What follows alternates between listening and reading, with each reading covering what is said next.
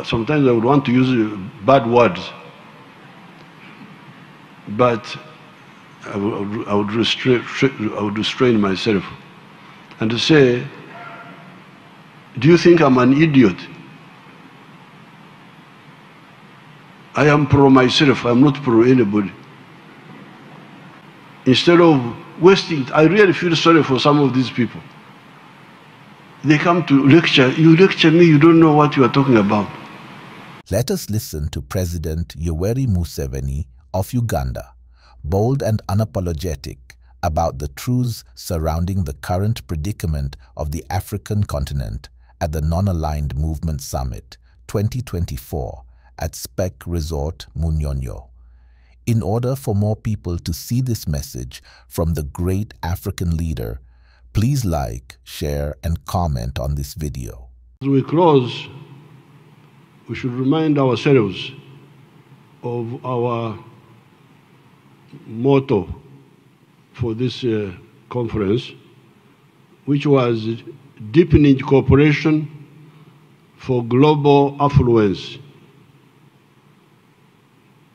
This will be the first time, if it is achieved in the coming years, that the whole world is affluent. Until by 1980, the only affluent part of the world was Western Europe, North America, and Japan. The rest of the world were in poverty.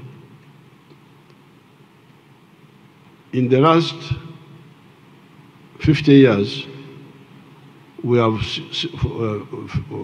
40-something years, we have seen spread of affluence to some other countries, China, some countries in other parts of the world, spreading affluence a bit more. And what we are aiming at is affluence for the whole world. We may not achieve it in a short time, but we should have it on the radar screen as our aim. In order to do that, we go back to our principles of NAM. And those principles, the Bandung principles, really start with humility. To be humble, not to think that what you think is the only way of doing things. In other language, we call that not the way they should be in your head. We who have I have spent about 60 years, more than 60 years, engaged in the political resistance in Africa here. And in those years, we have been studying all these events in the whole world, actually. And we have got some good idea. If you look at the 500 years from the time of the Renaissance in Europe, even if you don't go back to the earlier periods, you'll find that ideas were coming, new ideas, then people discover better ways of thinking. We started off with bullionism. There was a thinking in Europe that bullionism is the correct way of building wealth. That is gold, getting gold and silver. And some of the countries did that a lot, but they ended up being not developed. I don't want to mention individual countries. Therefore, after some time, it became clear that bullionism was not the source of wealth. Then there were some thinkers in France who talked of they were called physiocrats. Physiocrats believed that wealth was only in agriculture. That if you emphasize agriculture, you will be prosperous. But after some time, a man called Adam Smith came along and wrote his book in the year 1776 entitled The Source of the Wealth of Nations. Where does the wealth of nations come from? And he was able to show that by private effort, free enterprise, by specialization and exchange, you can create wealth for the country. He was more correct than the others, Adam Smith. Then Karl Marx came and said, no, private property is the source of all evil. We should get rid of private property and collectivize wealth. He had some good points in central planning, but obviously there were also some philosophical mistakes in his position. Now, Adam Smith helped Europe to move forward, but something else came up which he had not foreseen. This was the issue of the market. If you produce, who buys? If you produce and nobody buys, or very few people buy, you will not continue. That's how you go to the crisis in Europe of 1929, the collapse of the capitalist system, the depression. That's how now another thinker, Maynard Keynes, came along and said, you people, you forget the issue of aggregate demand. That even if you give money, free money to people in their pockets, they buy what is produced, it will help the economy. That's how the idea of the welfare state came, where to give money to people even when they are doing nothing. Now, you can see just in that period, so many ideas coming, going, coming, going. This is the correct way. Instead of wasting, I really feel sorry for some of these people. They come to lecture, you lecture me, you don't know what you are talking about. So therefore, now, I'm glad we are all here. I want to assure you that we seem to be on the right way, unlike the other people who are full of themselves and think that the only way is the way they think. When we were busy in our political struggles, they would come and ask me, are you pro-East or pro-West? I am pro myself, I'm not pro anybody.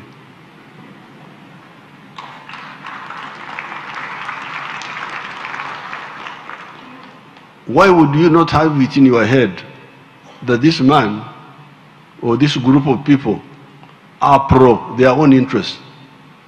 Why would you think that my job is to be pro this one or the other one, and I have no other job except that? That's really incredible shallowness. Therefore, it's good that this movement has been going on.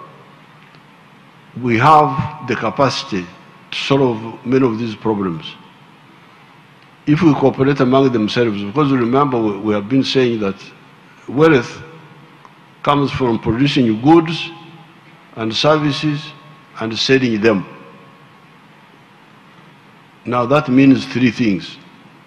Number one, investment to produce the goods or the services. A factory, a hotel, a transport business, that is either good or service produced. And we can cooperate here. Those people with some surplus capital can invest in our countries, and we produce goods and services, which means that the NAM governments must create conducive atmosphere for investments to take place. The NAM countries also sometimes make mistakes. Like here in Uganda. Uganda was moving very well in the 1960s. Then we had a man called Idi Amin. I don't know whether you heard of him. He was a soldier, a British soldier, poor, no education. He came and took over the government. We decided to fight him. But in a very short time, he expelled our Asians. There were Asian people who had come from Asia and settled here, especially India, Pakistan. This property here, this is a joint venture between the government and one of those people, one of our Indian origin people. Idi Amin expelled all this. And yet they were a very active investment group. They were in sugar, they were in hotels, they were in steel production. So here you had a leader of a NAM country undermining his own economy.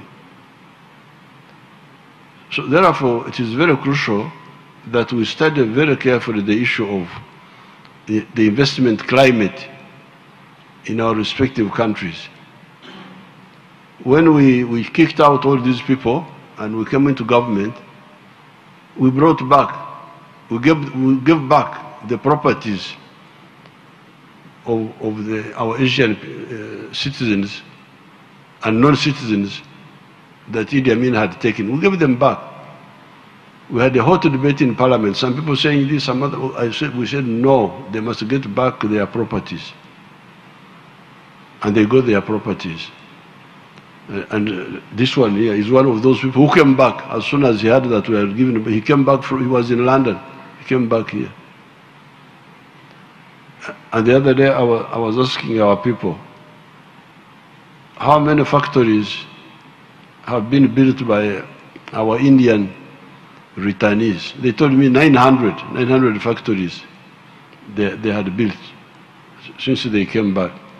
So this is one front line of struggle.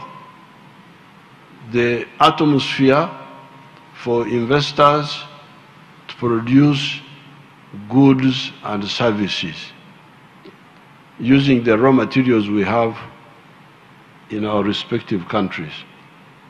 Now, once you produce a good or a service, then the next challenge is who buys what you produce. Somebody must buy it, and buy it in big quantities so that you continue expanding. That's why there is the internal market. Like Uganda here, we are a population of 46 million people, so they buy. But the internal market of Uganda is not enough. That's why we need the regional market, integration in East Africa, in Africa, so that we deal with the issue of the market regionally and nationally. But internationally,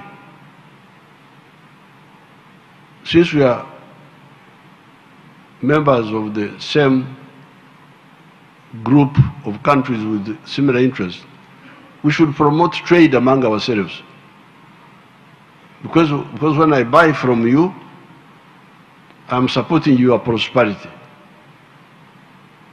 And when you buy from me, you are supporting my prosperity.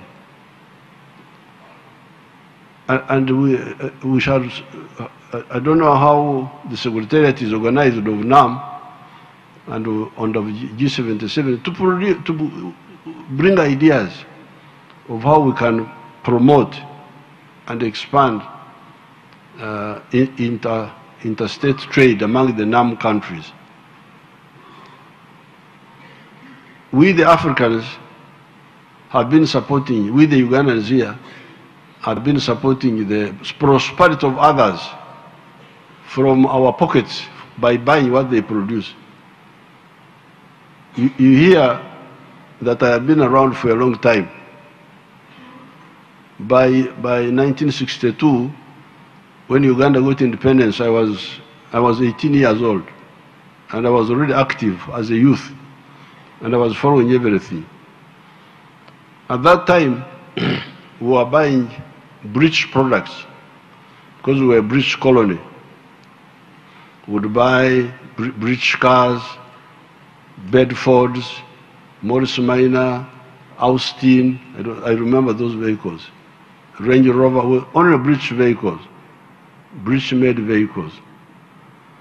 When we got independence, our leaders started importing vehicles from France, the Peugeots, from Germany, the Mercedes-Benz, but especially from Japan. And we have been buying a lot of vehicles from Japan. But Japan are not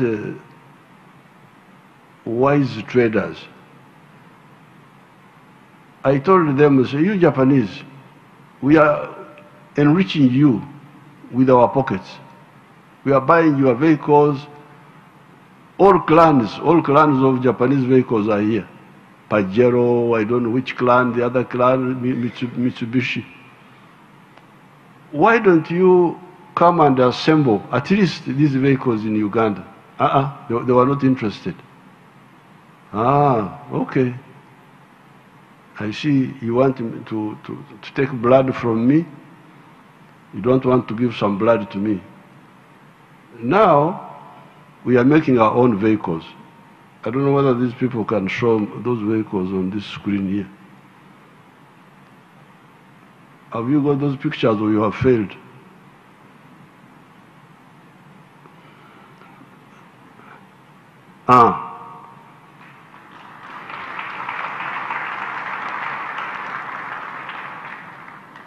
All those vehicles are electric vehicles being made by our people.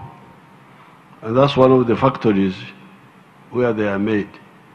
Now, my Japanese people came and said, no, we want to assemble vehicles here. Say, too late, sorry.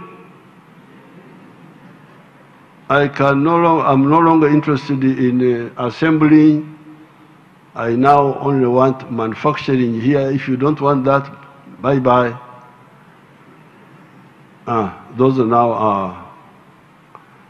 So therefore, the NAM countries should not be part of this blindness, thinking that I should only buy from you, you buy nothing from me. You should be the one I was telling the Japanese, since we are buying your vehicles, you should be coming here to even invest, for instance, in value addition for agriculture.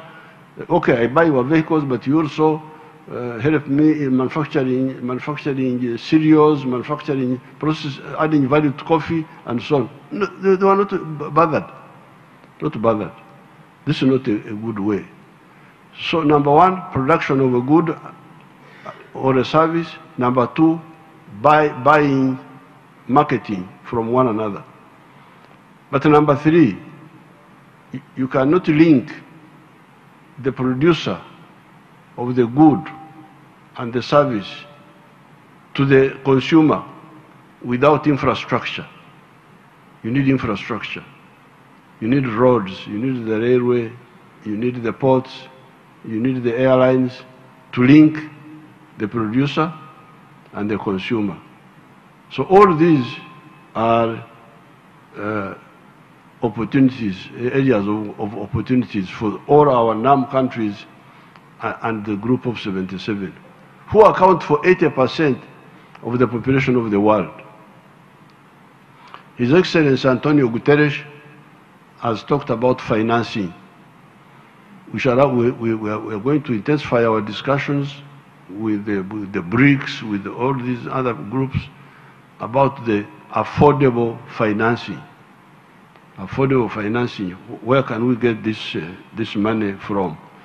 If the Bretton Woods institutions, because we are Christians, and Christians believe in repentance and forgiveness. If the Bretton Woods institutions can confess their sins and repent, we can forgive them. And they have a chance. They have a chance. I give them some option that please, time to repent. Repent before it is too late. Otherwise, we are going to continue exploring for new ways of financing. And we can do it. We can do it. A country like Uganda lacks very little. The only thing we lack, apart from our people not knowing what to do, because they have not been woken up, the only thing we have not been having has been energy, fuel, but fortunately we found our own petroleum here, so soon we shall be pumping out our petroleum and refining it, and that means we have got almost everything here. An educated population, the people who are making those vehicles are highly educated Ugandans. So what we really need from our African brothers, which we have been discussing with them, has been the issue of the market. The market. But financing, there are also ways of financing. You can get a group like the National Security Fund of Uganda. It has got a lot of money. But they invest it, I don't know where. So there are ways we can, all these countries have national security, social security funds, because I have seen them in a number of countries. How is this money used? But we are going to go for options of affordable financing. Now the issue of helplessness, I don't really think we are helpless. It is just because we don't get together. My testimony to the NAM conference here is what I have seen. By 1963, by 1950, almost all the African countries were under colonial control. Through the agitation and some fighting in Algeria, in Kenya, also in Vietnam, outside Africa, some of the clever imperialists started giving independence. And by 1963, when the Organization of African Unity was founded, only 36 countries had got independence. 20 were still not independent. Many of them are here. And our leaders went to Addis Ababa to say, please, give all the African countries independence. If you don't give them, we shall kick you out by force. And the colonial people thought Africans were joking. What can they do? What can the Africans do? And the Africans organized themselves. Many of them are here. The liberation movements, supported by the frontline states, Tanzania, Zambia, Initially, Tanzania was alone, then Zambia, then Botswana. Now, to cut a long story short, Frelimo started fighting in 1964, Angola, Guinea-Bissau, Zimbabwe, Namibia, South Africa itself, the African National Congress. Now, the war in Mozambique started in 1964. By 1974, the Portuguese Empire collapsed. By 1980, Zimbabwe got independence. By 1990, Namibia got independence. By 1994, South Africa was liberated. So, where was the helplessness?